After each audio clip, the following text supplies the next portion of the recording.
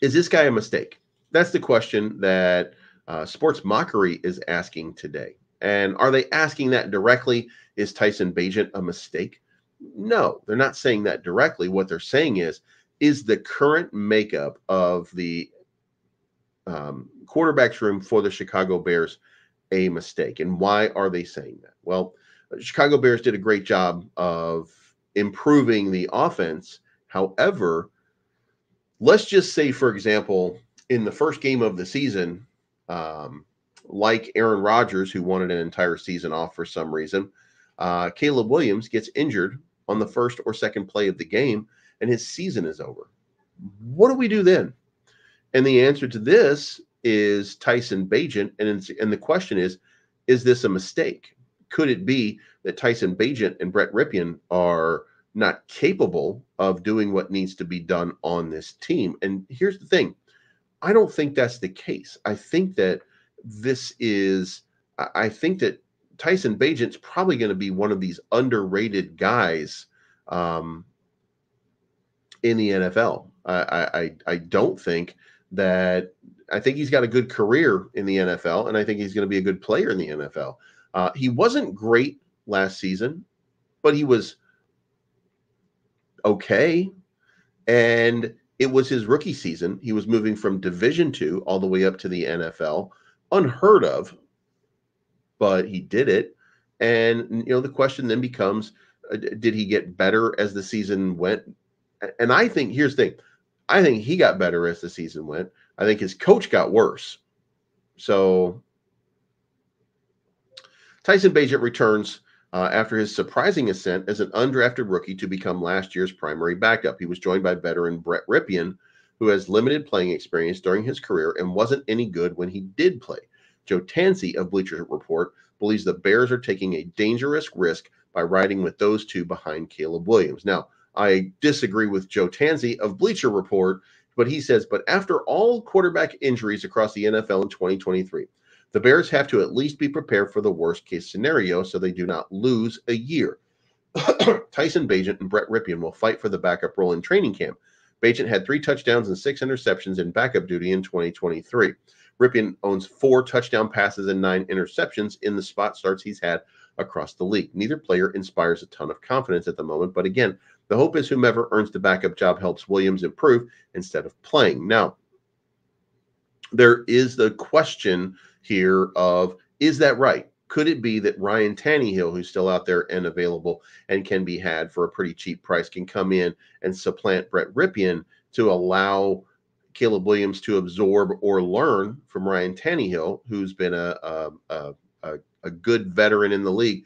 Would he learn more in that context? And, to be fair, that is certainly a possibility, but who knows? Who knows? What I think is this. I think that Tyson Bagent I think Tyson Bagent is a little better than the surface person here would give him credit for. And I don't know. Look, to be fair, I don't have any data that I think is going to back that up. It's just a feeling I have that Tyson Bagent is, first of all, lucky to be here. He took that fact and built upon it and grew and turned himself into a much better player, a more NFL-ready player. If we are right and that a player like that does have a good second-year leap, then he is probably a sufficient backup in this league. And he could probably win some games from the Chicago Bears. First of all, I think he was coached poorly last season, and it should be obvious that every Bears quarterback has been coached poorly for quite a few years now. So it is possible that having this new offensive scheme, this new offensive system, turns Tyson Bagent into something that he was not before. So I think that Shane Waldron, or I should say in Shane Waldron, I trust that should there be a catastrophic circumstance concerning Caleb Williams and Tyson Bagent is all we have, we're going to be fine. That Tyson Bagent is potential. And by the way, Crimson says if he needs to come in, let's hope he learned to throw the ball downfield. I've seen throws. I've seen him in practice. I think he's been posting his practices.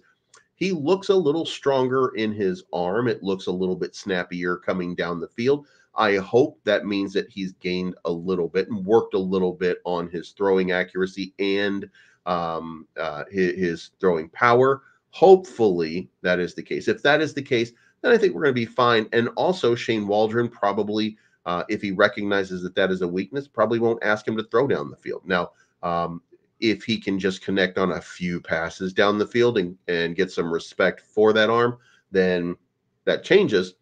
And even if we're not throwing down the field, at least he's going to have a lot of options. And in the shorter passing game, we'll see what happens. By the way, here's the other part.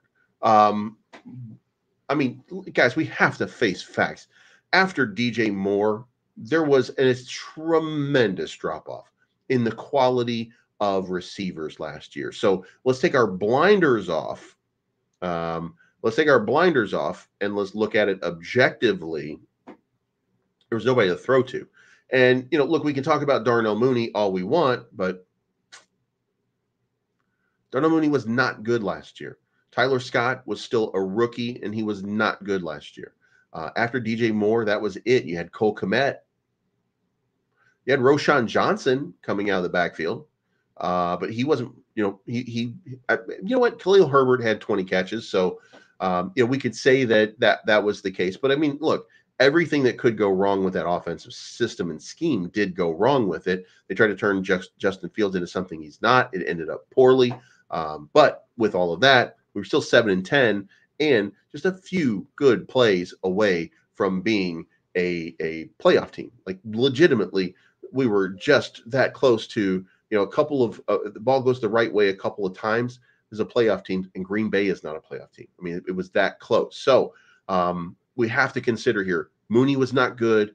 Tyler Scott was not good. Now, Tyson Bagent, he throws the ball up. Even if he throws a weak ball, Roma Dunze goes and gets it. That's what we didn't have before.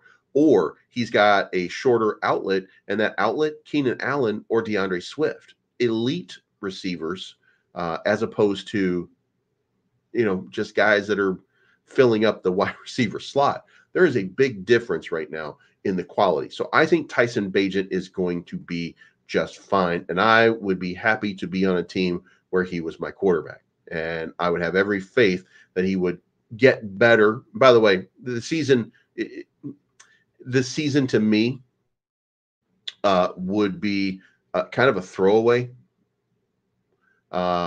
If Tyson Bagent comes in, like, I can't see the same sort of 13-4. And I'm giving a lot of credit to Caleb Williams for being everything that people expect him to be or hope that he is.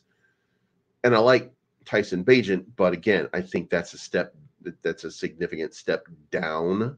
So I don't know that he represents, he doesn't represent that big opportunity that Caleb does. But look, I would still be happy, and I still think we would have a winning record.